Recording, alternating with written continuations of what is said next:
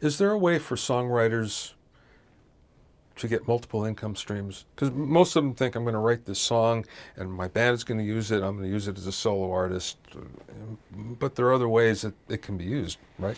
Absolutely. Film and television placements are the obvious answer, and I think that it's kind of like a herd of buffalo running toward the horizon, that all musicians, it seems, are now aware that there's this other way to make money with their music other than getting it on records or radio. Or internet playlists, of course. What I don't think a lot of people realize is that they can kind of get the 2-for-1 deal. Let's say that somebody writes a song that's a typical pop rock song with a couple of guitars, maybe an acoustic, an electric, a bass, a drum set, a lead vocal, and some background vocals in a tambourine.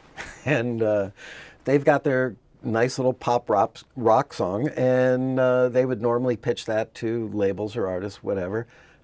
I'll bet that it's never crossed their mind that by simply muting the vocals, that they've now got an instrumental version of that.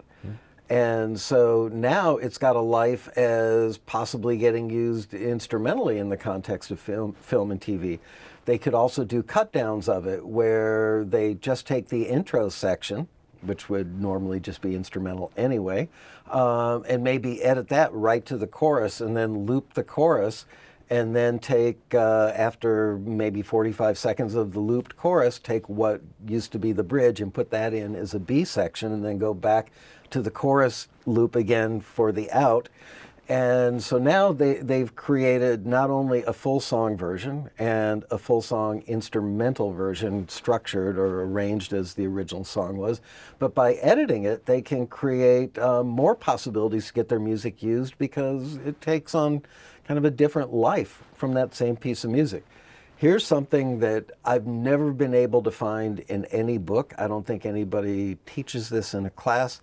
It may be an observation that I made and it kind of stuck, but I don't know. I don't want to take credit for something that may be somebody else's. But the point is that when you take the lead vocal out of a song, it sounds like you've got a rhythm track. So yes, it's an instrumental, and yes, it may have a life in film and TV as an instrumental, but it will seem like it's lacking and almost sound like you know, an engineer is sitting down to mix but hasn't popped in the vocal yet.